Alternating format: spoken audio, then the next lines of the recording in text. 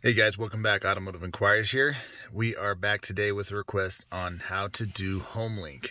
Homelink is basically a universal garage door opener that your car could come equipped with. Sometimes they're on the mirror bottoms, the mirror front, the visor here, and I think that's about where I've seen them. Oh, sorry, and on my Ram I had them up here. So they're usually going to be like basically identified by having these little dots on here. So if you don't know if your car's equipped with it, but you have a random set of buttons that look just like that, then you most likely have Homelink. Now, does Homelink work with 90% of garage door openers? Yep, absolutely. Even ones that are substantially older. The biggest thing is about rolling code garage door openers that are fairly new, or I guess newer than the old ones. If you just have a standard like old screw drive one, that'll still work on here and the process will still be the same. You just won't necessarily see the blinking lights. All right, now what you're going to need for this process is a small step ladder so you can reach the buttons on your actual garage door openers. And then you're going to need probably about 10 minutes of time. Now, again, this process will work. I have Genie garage door openers. This will work for Chamberlain and LiftMaster and so on and so forth, okay?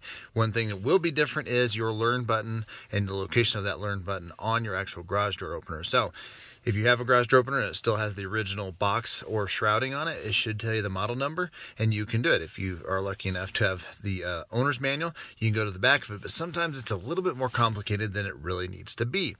Because actually programming the garage door opener is actually super easy, and once you get the process done, it's actually easier than training the garage keypad that comes with your actual garage door opener. All right, so for this instance, you're going to need to make sure the accessory or switch is on. Now, if you're in your garage and you decide to start it, which is fine, make sure your garage door opener, we don't want anybody getting sick or passing out. Now, I'm not going to start, I'm just going to leave it in this mode. Now, most of these universal garage door openers, people will say, well, I don't want to use that because that means somebody can break in and use that to open my garage door. Well, you're already going to have your other garage door hanging on the visor, so this is a little bit more discreet. In addition to that, a lot of these don't work with the ignition at all off, so that'll get you covered. So now for this, we got our Genie garage door opener right here. And so what I like to do is because I have a rolling code one, if you hold these buttons too long on any remote, sometimes they'll switch to a different mode, and that'll be denoted by like that green light right there that just popped up. That'll actually turn red, and then that'll change the actual signal. So we're going to hold it and then let go and hold it and let go. Before we get that done though, what we're going to do is we're going to make sure that the garage door opener is clear of its codes. So you're going to push up on the two outer buttons. So you see 1, 2, and 3. If you don't have 3 garage door openers, you don't have to use all 3. If you just want to program one, you can do one. I'd use one as your favorite door or the biggest one and then go on down. Me, I always skip the second one because I only have 2 garage doors. So that way if you bump the one or something, you're not going to open the other door at the same time. All right, so what we're going to do is we're going to push up. You're going to see that little light up button and it's orange. When it starts flashing really fast green, that means the garage codes are clear. Now, if you're trading in your vehicle or selling it, you probably should clear your codes. All right, so that way somebody else can't come back later, or if you trade it in, they can't come back. So it's bright green right there, we can let go.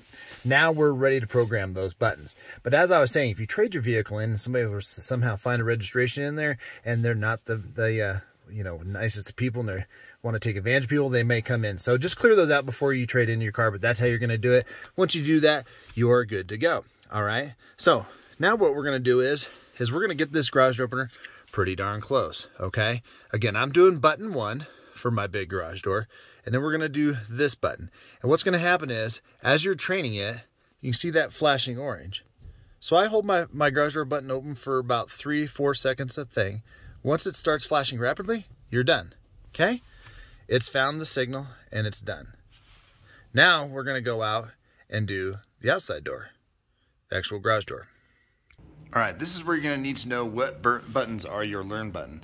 And then there's always going to be a little LED light here that kind of lets you know what the mode is.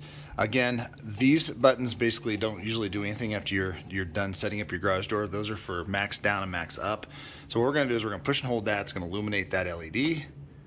And then one's going to go off. It's going to blink. Now you have about a minute or less to get the rest of this process done. So we need to get back in the car.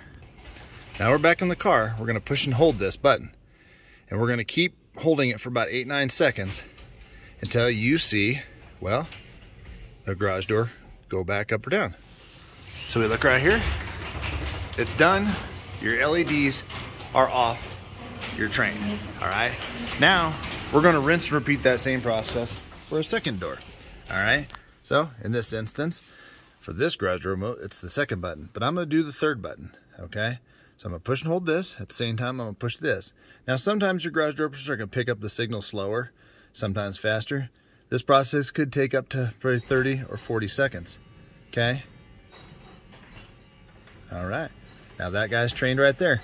So now let's go over to the second door. All right, so for genies, they're all pretty much the same, but this one actually says set and program. The other one does not. It's a little bit newer model. So now we're gonna push and hold this. LEDs come on again. Once they start flashing, we got about a minute to finish the rest of the process. All right, so back in the car, we're gonna push and hold this outside button. And it's blinking slow because it's trying to train itself to the actual thing. You're gonna push it.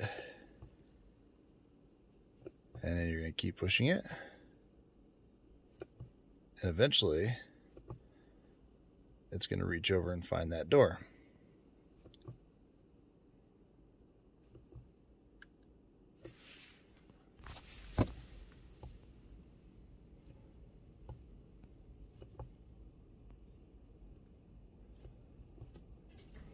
And there she goes.